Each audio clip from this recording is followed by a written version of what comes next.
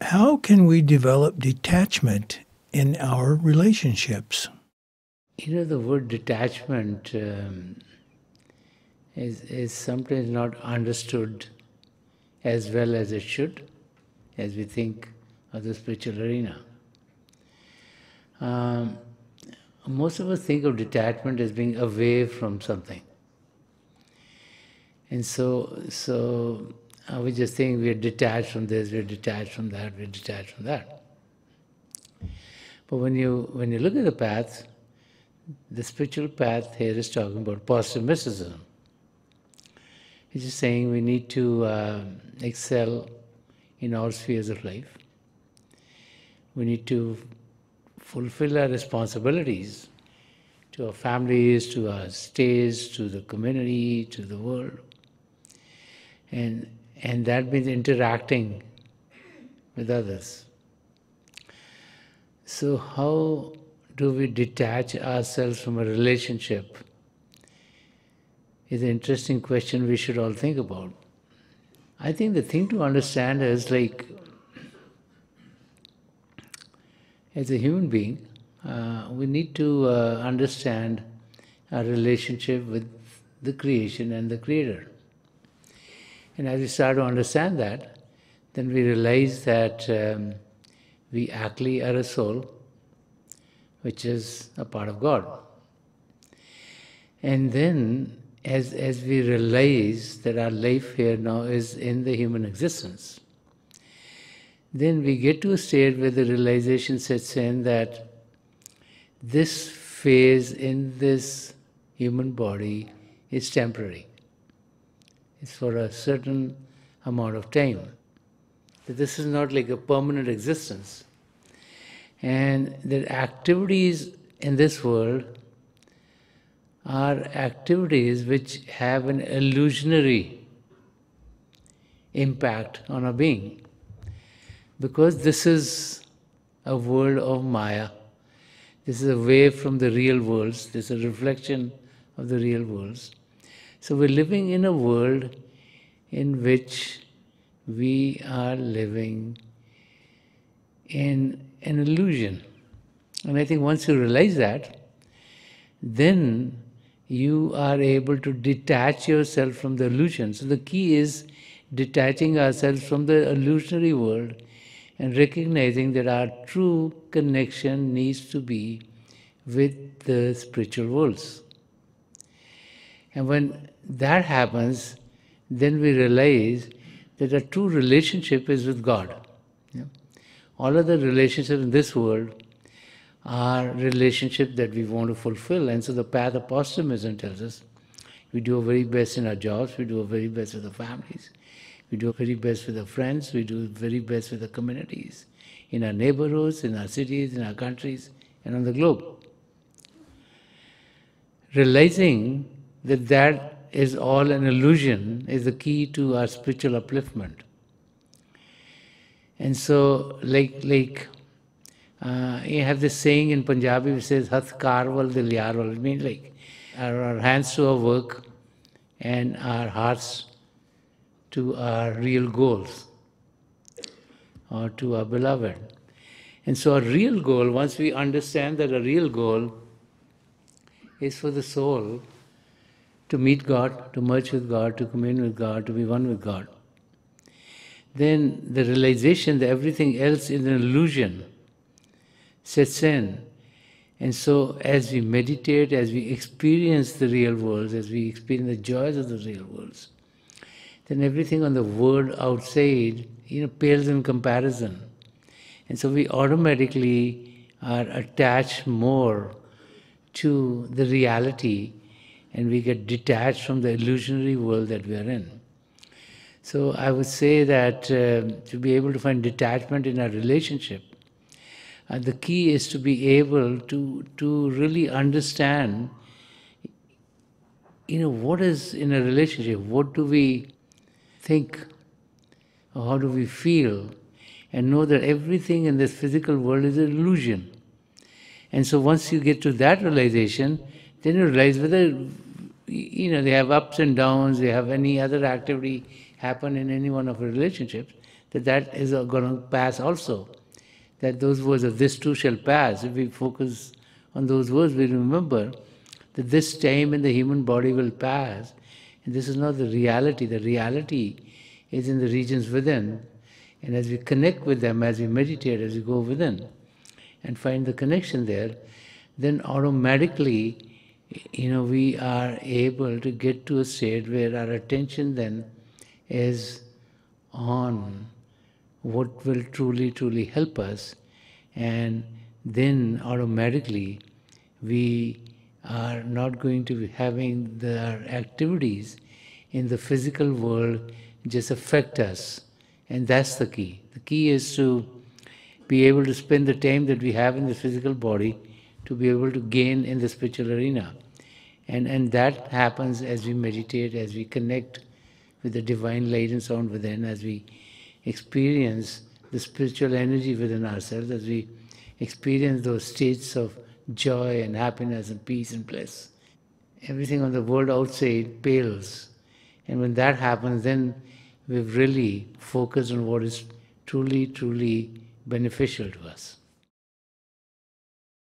How can we overcome the aftermath of a traumatic event? Accidents like a car accident or any other accident do happen in our lives. And when we are in an accident, we feel very bad about it. Many times we're not sure if it was our fault or the fault of someone else. If two parties are involved, we always think it's the fault of the other person. But if an accident happens by ourselves, which happens quite a few times, then we start to blame ourselves. And then we start to think, why did it happen? What should I have done before? That shouldn't have happened. And we go into the spiral, which makes it more and more difficult for us. So we should think about a state like if you have a sore in the body, and if you keep on picking at the sore all the time, it's not going to heal. Okay? So it's the same thing if an accident happened and we keep on thinking about it, we are as if we are picking at the sore and we're remembering those memories which are not pleasant to us. So what we need to do is we need to replace that memory which is not pleasant to us with memories which are pleasant to us. So memories of being with a family, memories of being with a spiritual master, memories of visiting places that gave us calm and peace are good to think about. And as we start to think about those memories which are calm and which are peaceful, which are loving, caring to us, then we'll find that our attention has gone away from that memory which was painful to us. And so it gets replaced by the memories which bring happiness into our life.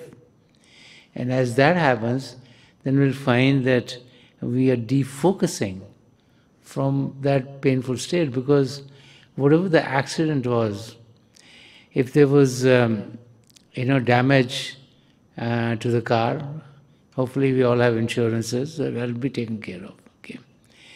If we got hurt a little bit, hopefully with time, by being able to get medical attention, we'll feel better. And, and, and the difficult period that we're going through will pass away.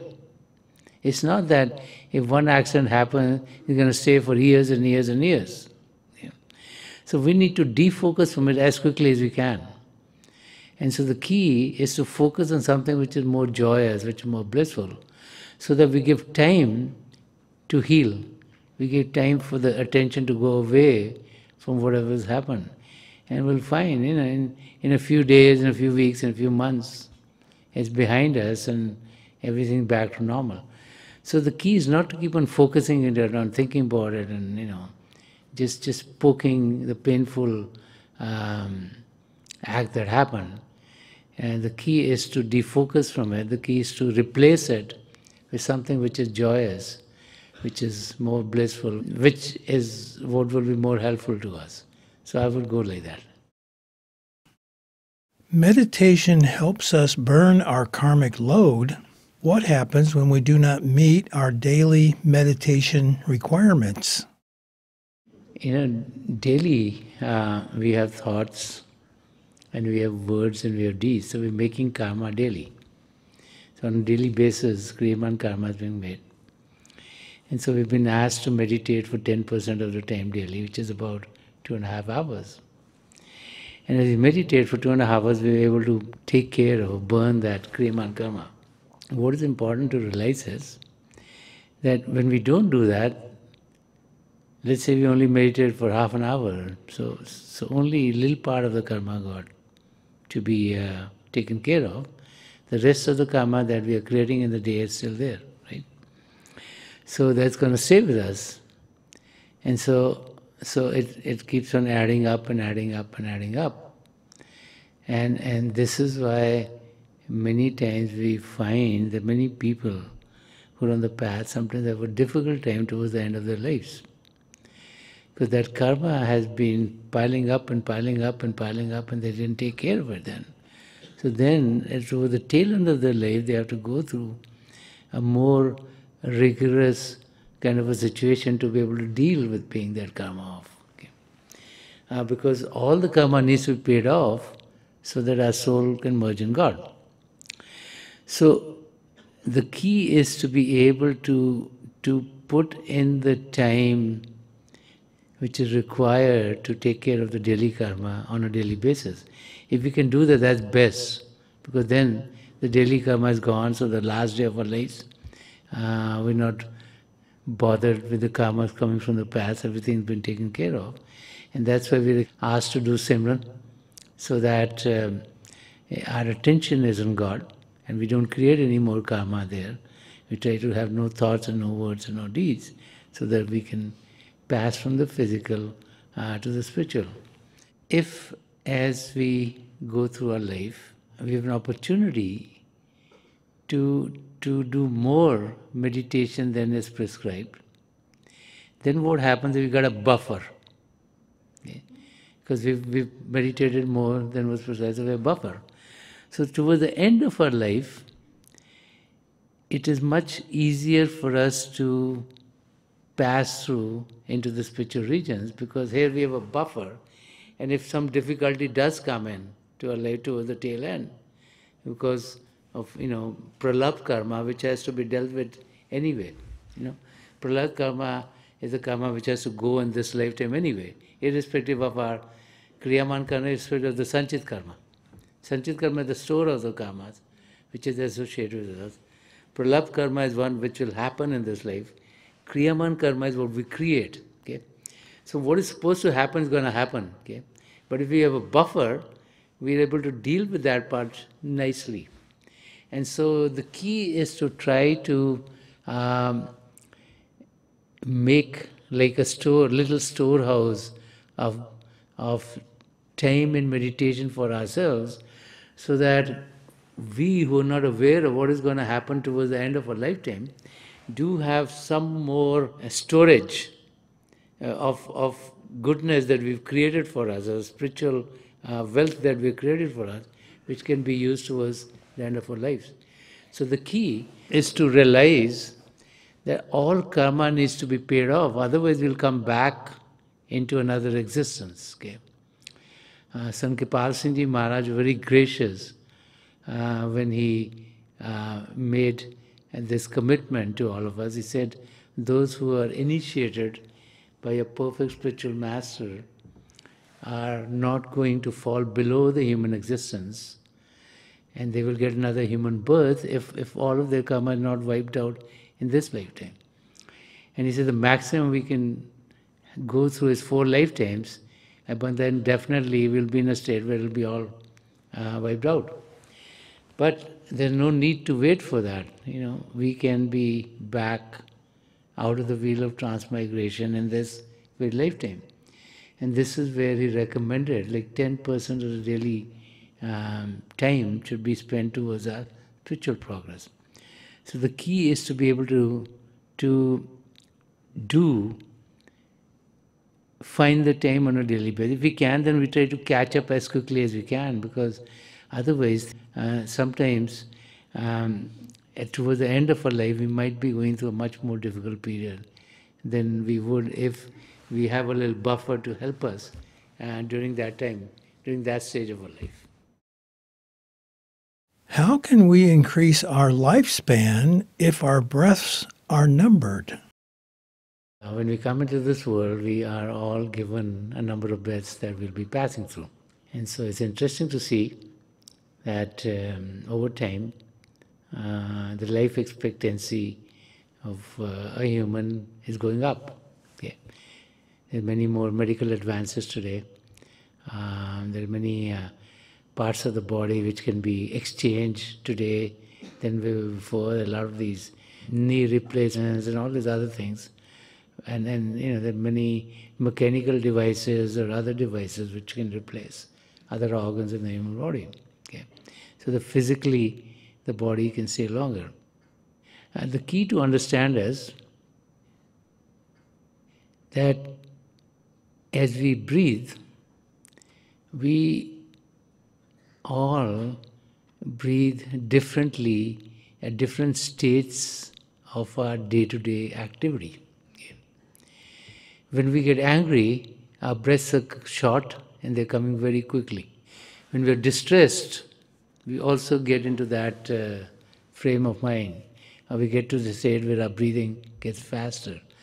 So the faster the breathing, the earlier we're going to go from this physical existence. What happens with time is, many people are looking for a lifestyle which is calmer and peaceful. Okay? So when we go for a lifestyle which is calmer and peaceful, what it does to us is it lengthens the time of each one of our breaths. So as an example, let's say meditate.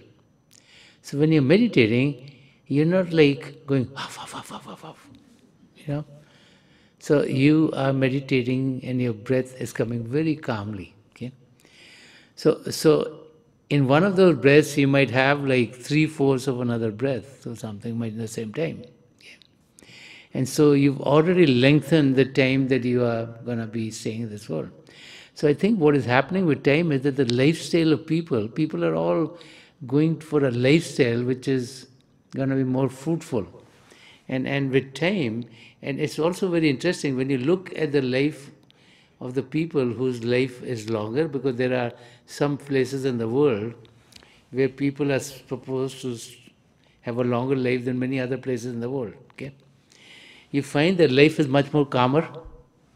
They are in a state where whether they call it meditation or not, that's their business, but their lives are much more peaceful, they are more content with themselves, and then their life is a little longer than of other people. Also, the thing to understand is, if the average lifespan goes up, doesn't mean that as a person, mine or someone else's will go up. Each one depends on their own lifestyle. So as a human being, it is us who affect the length of the stay in this human body ourselves.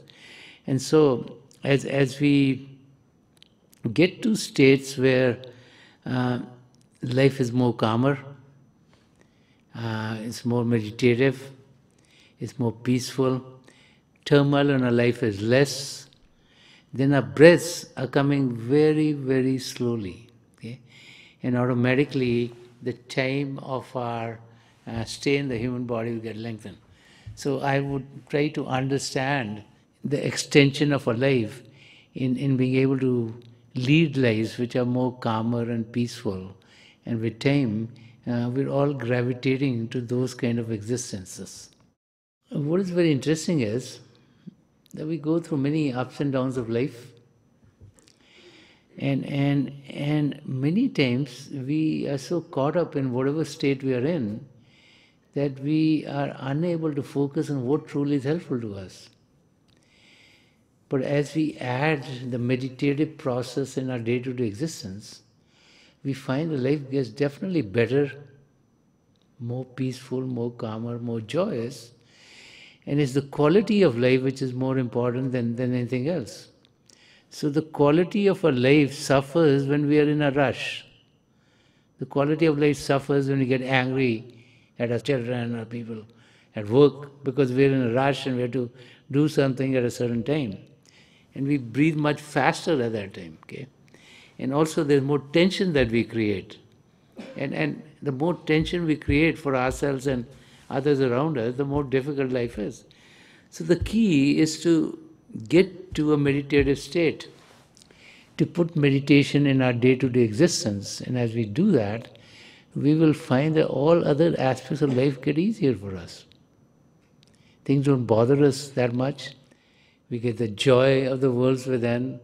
And so then the things in the world outside don't affect us as badly because, our attention is not there. And this happens because we can connect with the source, all peace and joy within. And that's what meditation is all about. It's to make our quality of life better. It's to help us know ourselves truly. It's to connect us with God. It's to be off the wheel of transmigration. And so any time you can put in meditation is like a boon. Okay?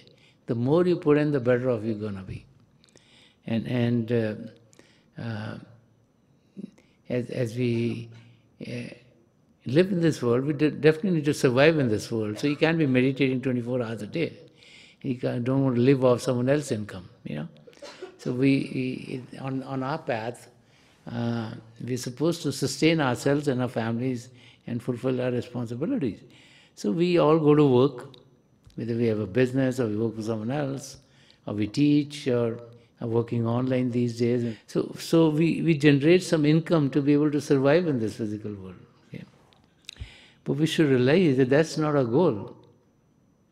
We need to survive here. We need to take care of the kids. We want to be sure they can go to school. We want to be sure we have enough means to, have them go to school. We provide as parents, want to provide the best kind of education, best kind of training for our kids. We want them to be better than us. But we need to realize that what is more important is that we do all this stuff calmly and peacefully, because that's where our quality of life is going to be better. That's what will make our life more enjoyable. That's where all the interactions are peaceful. It's only when we are rushing here and there that we get angry. If there's no rush, what's the problem? There's no problem. But there's the rush of going here, like let's in the morning, if the mother in the house has to take the kids to school, okay, how much tension is there all the time in most homes? The kids can't wake up properly. You get them to shower at night or in the morning, whichever processes are there. You have to make sure they eat breakfast and they catch their buses. And in the process, because of the time constraints, people get angry at each other, And you say things that you don't want to say. And you feel bad later on after the kids are on the bus, then you feel bad, why did you do this? But that happens to everyone. And so the key is to be able, if you relax, you can find the time to meditate, then be able to do whatever you have to do. So you have to get to a lifestyle like that. That means you have to sleep early at night. You can't be up till 2 in the morning and expect to be up at 6 to get ready to go to school. Yeah. So it's a question of being able to set your priorities right. And the priority which is correct is the priority to grow spiritually, the priority to experience God, because we all can experience God in this very lifetime. There's not a single person here who can't experience God. It's our birthright. But we need to make use of that birthright. And to experience God, we need to sit in silence. There's a lot of chattering around. How are we going to experience God? This is where the meditative aspect of our life comes out loud and clear. And that's why, the talk about 10% of daily time being spent in our meditative practices has been talked about. In the beginning we might think 2.5 hours is a lot of time, but look at how much time we spend. Most people are spending over 5 hours just on the internet or something. So, when you start to think like that, then 2.5 hours is not that difficult to take out. Especially if they're going to be helpful to you. It'll be much more helpful to spend 2.5 hours in meditation than 2.5 hours on the internet. There's no doubt about that. Yeah. So we have to set our priorities, and we have to make sure that we do find the time to meditate. So let's meditate for a few minutes. Please sit as comfortably as you can. Close your eyes very gently, just like you close them when you go to sleep. Your eyeballs should be straight, focus 8 to 10 inches in front of you. And as you close your eyes, those of you who've been initiated in the mysteries of beyond, please do similar. And those of you who are new here, please repeat any name of God that you feel comfortable with. This repetition of God's name should be done mentally and not out loud. I pray to God Almighty to help each and every one of us here connect with the divine power within and to experience the divine light of God within ourselves. I will be sitting for a few minutes, and may the blessings of the three great spiritual masters of the past century, Hazur Baba Savan Singh Ji Maharaj, Param Sant Kripal Singh Ji Maharaj, and Dayal Purush Sant Darshan Singh Ji Maharaj, be with each and every one of you, and may you be guided towards the light. I'll be getting you out of this meditative state, and my best wishes are with each and every one of you.